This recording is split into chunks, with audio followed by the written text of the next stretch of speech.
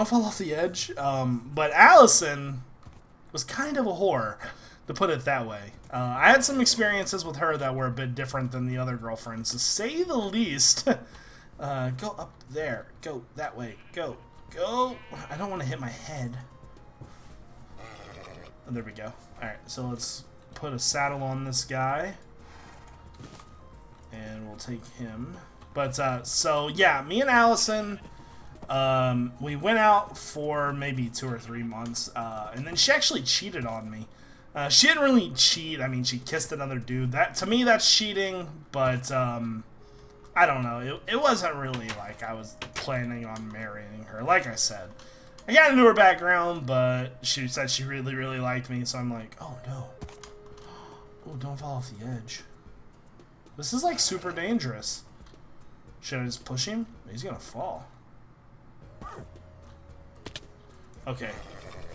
So, you know, me and Allison, we went out for a while. And at the time, I'd been playing baseball for the high school since freshman year through. I played all 4 years, but so let's see. That takes us to like junior or freshman year. Okay, so it's freshman year still. I went out with those 2 girls. I didn't really hear anything from Jessie for a while.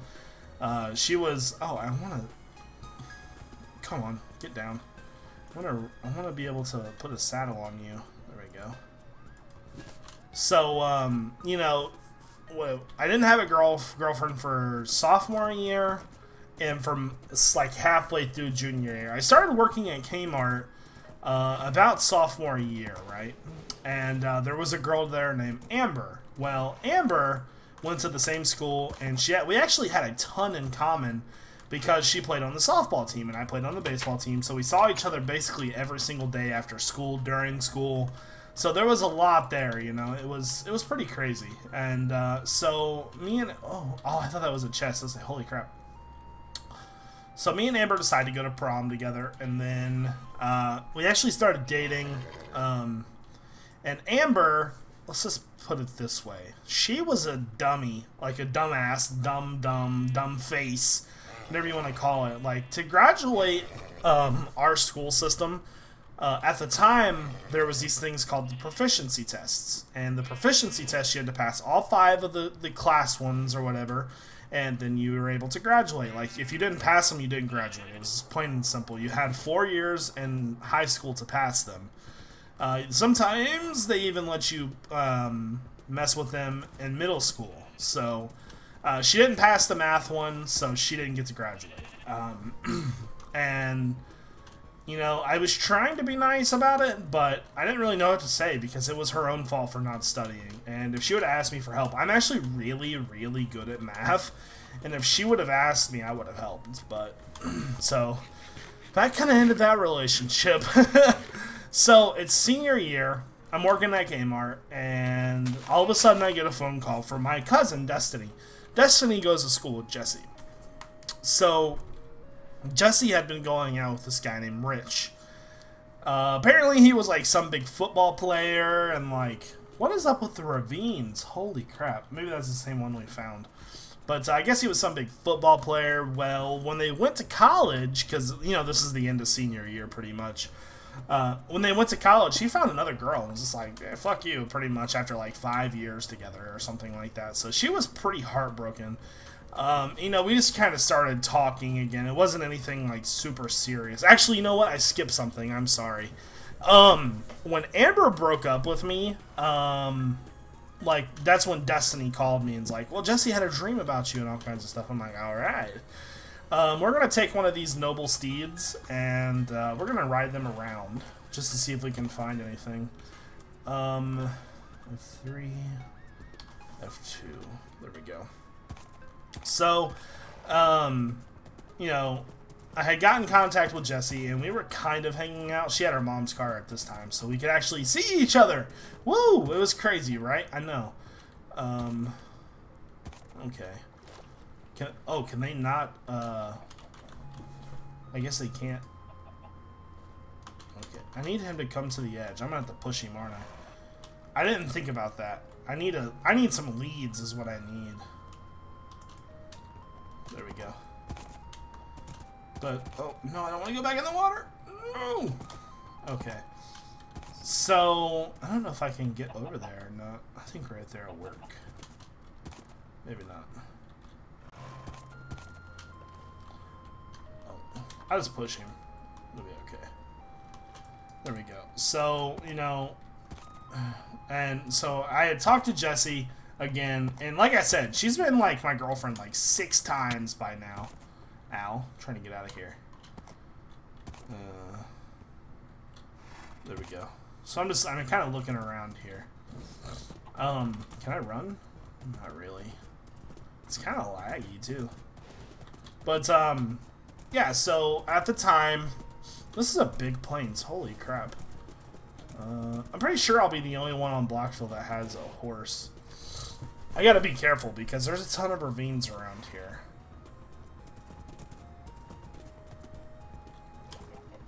I was kind of maybe hoping to find a village.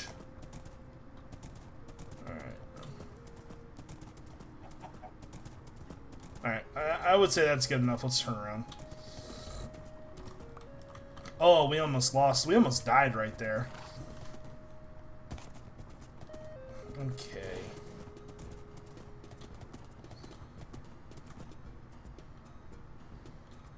How did I get across there?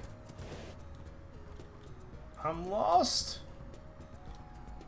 Oh, we went across over there, I think. I'm sorry, little guy. Or big guy.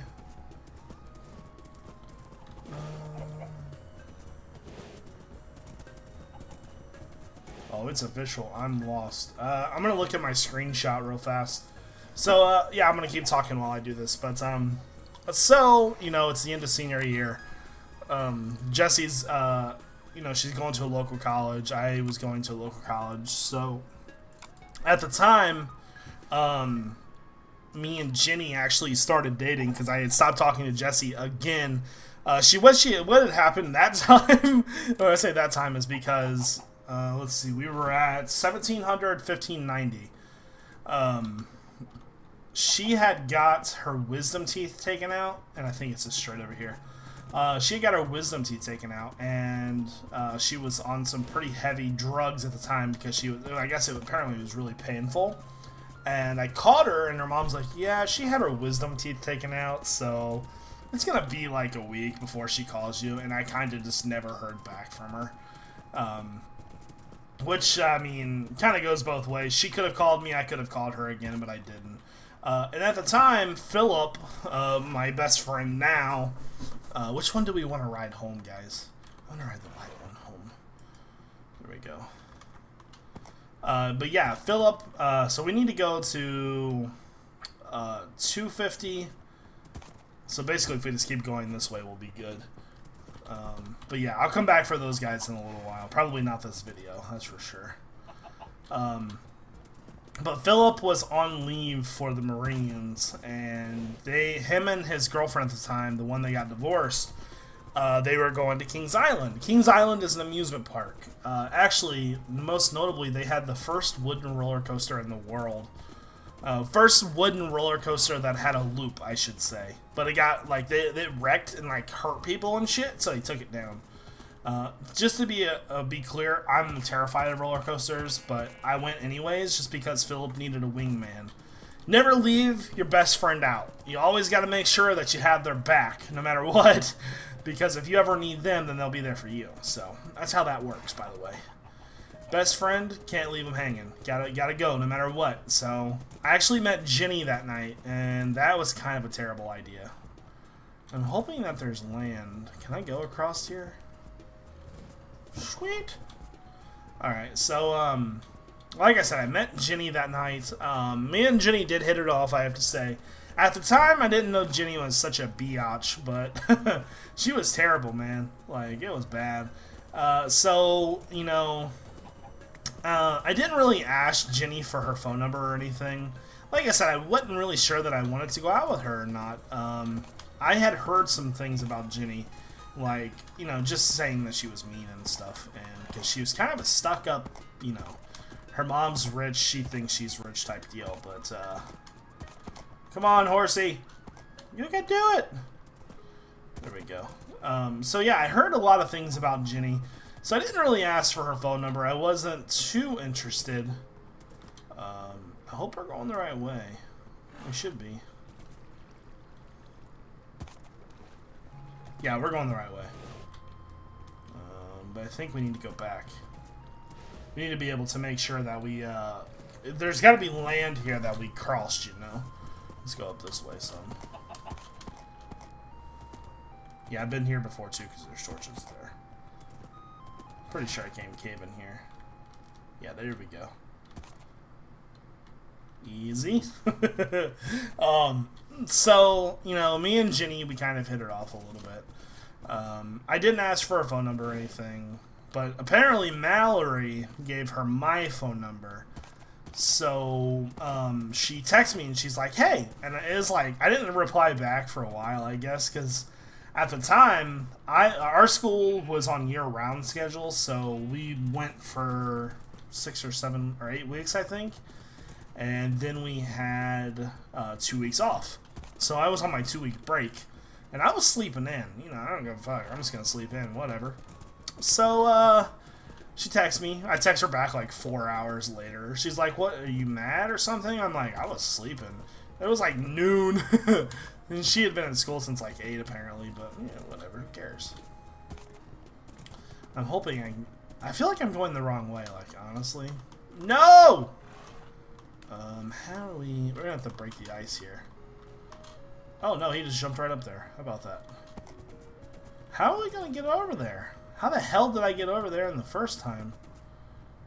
Okay. Oh, okay.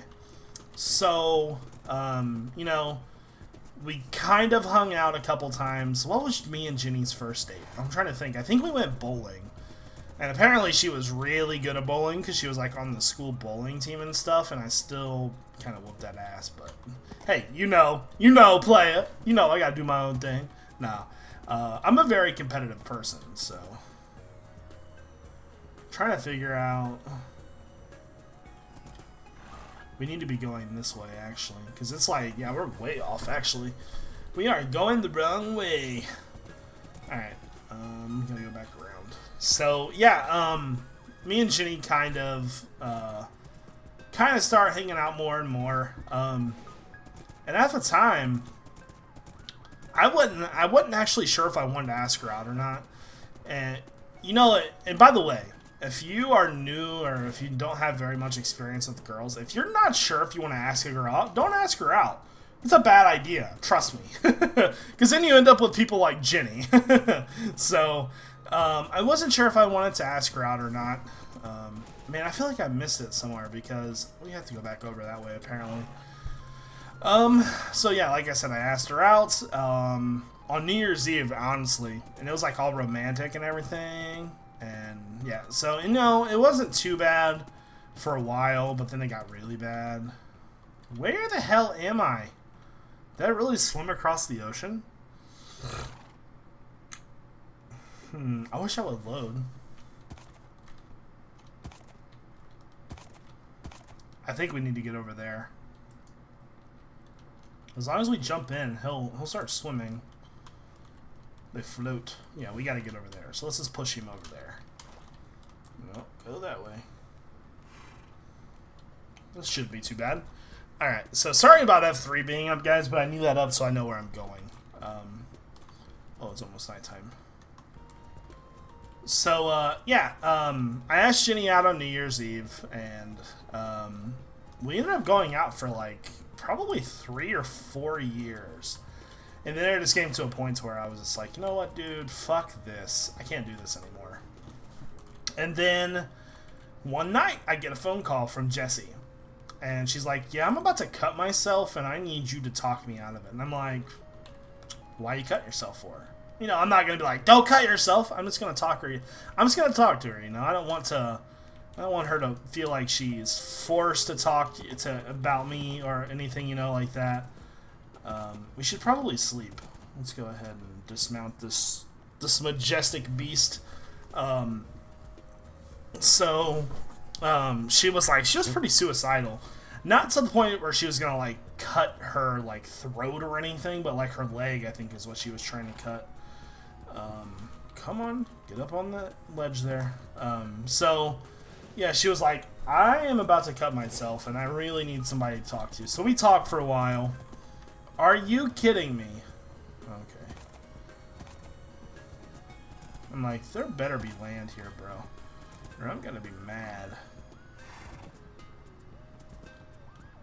How am I going the wrong way again? I am not doing good on this whole direction thing, am I? We need to go this way. We need to go to like -250. No wonder I'm not going. I'm going the complete wrong way. I'm a fucking retard. Okay. It looks like we need to go back over there. Sorry, guys. Sorry about this. I know it's kind of painstaking to watch me do this, but I at least need to get this one horse back, and I'll come back and get the others soon.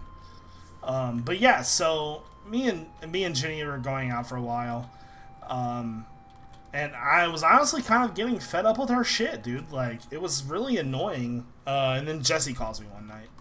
Jesse's going to the same school, by the way, but like her mom had met, because her and her mom and dad, herp derp, got divorced, and so her mom had actually met another guy, and they had moved like maybe a city or two away. I think it wasn't too far, because we live in a pretty like suburban area. You know, there's cities right next to each other. It's not like miles and miles away from each other.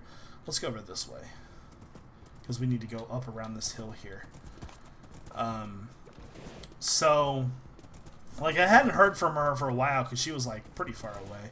Plus, I think she had a boyfriend. I'm not exactly sure. So, one night she calls me and she's like, "Yeah, I'm about to like cut myself, and I really, really need somebody to talk to." And I'm like, "All right, well, let's just chat for a while."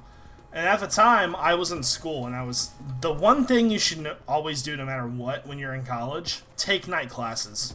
I don't even care what you say. Morning classes, terrible idea. All right, so we gotta go this way. Yeah, we're definitely going the right way. Now it's gotta get up there. Ugh. Come on, I know you can go up right there. Can I break stuff while I'm on him? Okay, let's use our shovel. There we go. Yeah, we're going the right way now. Awesome. So yeah, like I said, I get a call from her, and so she's like, "I'm about to cut myself," and I'm like, just relax, I'm here to talk to you, it's okay. And it was one of those phone calls to where you think it's gonna be kind of maybe a short call, you talk them out of it, go to bed. We talked for 7 hours. and it wasn't like bad conversation. It was just kind of, reminiscing, talking about the past and things like that. And it was a really good phone call. I hadn't really talked on the phone like that in a really long time. We are stuck. I gotta think I can break this. There we go. Alright, so yeah, but like I said, I really hadn't talked on the phone like that in a while. And, after that night, it was kind of every single night. It was, I really need to talk to somebody. And, it was pretty crazy, like, and how things click so fast when somebody's in need like that. And so, like, it was kind of like we had never even broke up, really. She was like, "I'm really bored, do you want to hang out?" And I'm like, "Well, I'm kind of still going out with Jenny." And, at this time, I'm like, fuck Jenny, because, I had way more experience with Jesse. And so, hold on. Go up there. Go. Here we go. Get on my horsey. Back this way. Alright, so, I really gotta find a new biome to go through. This is gonna be a pain in the butt if I have to go through a jungle or this thing the entire time. Hopefully I can get out of here. There we go. Oh god. Ooh, Jesus. Let's go over there. So, yeah, one night she was like, "I'm really bored," and, it's like, I like talking to you on the phone, but is there any way we can just, like, hang out maybe, go to a store or something? So we ended up going to Myers, and I was still going out with Jenny, which was really weird because I kind of felt like I was cheating almost, but I really wasn't. Nothing even happened. You know, we just talked, hung out, and got a milkshake because it was awesome. So after that night, we kind of started hanging out more and more, and me and Jenny eventually, I think I broke up with Jenny, not for her, I don't think, but like it was kind of a mixture. It was like Jessie and Jenny being a complete tool face and I hating her guts pretty much. All of that really had a lot to do with me and Jenny breaking up. And so after me and Jenny broke up, you know, Jenny's still like freaking out because I guess I was like probably her first serious boyfriend because she was a complete cunt face. But so she would like call me every single day and I just wouldn't answer. I felt bad, but I just didn't want to talk to her. And at the time, me and Jessie were starting to get along more and more. And at one point, I actually thought we were going to go back out together. I'm not exactly sure what happened, to be honest with you. Like, we actually kissed a couple times and things like that. And, oh God, oh God, oh God, oh God, oh God. Let's go over here. I heard a monster. Let's go up this way. Come on, little stallion. I guess it can't go up there. So, yeah, like, we kind of kissed, and it was pretty confusing between us. Like, we were, like, super good, really good friends, but we would kiss. And it kind of confused me, but, you know, when you're with someone like that, and they had been together with somebody for 5 years, with her ex-boyfriend, I know, and they had just broken up, and she was pretty much ready to kill herself. You don't really want to ask her out. You don't want to pressure them, you know. So I didn't ask her out, and then jump. By the way, guys, we are getting to Miss iJevin very soon. I guess we'll just ride the side here. Trying to climb mountains and horses is annoying. Holy crap. Okay, I think we're pretty close, yeah. I think if we just keep going this way, we'll run right into it. So, yeah, it came to a point to where she had actually gotten a boyfriend, because we had kind of stopped talking, and what it was is the school year, the college year ended, and she was kind of my ride to school for, oh, I'm sorry, buddy. Alright, where are we at now? Alright, I gotta come up here and see. There should be a jungle here. Yeah, so the school year ended. We kind of stopped seeing each other. I actually thought she was going to go to college in Hawaii. The school she went to was called Chaminade Julienne, and I know you guys will be like Google and be like, oh my God, Jevin lives in Dayton. Yes, I do live in Dayton. And it's like a really, like, almost prestigious Catholic school. I had to get some water. Whew, yeah, we're just about back to the house now.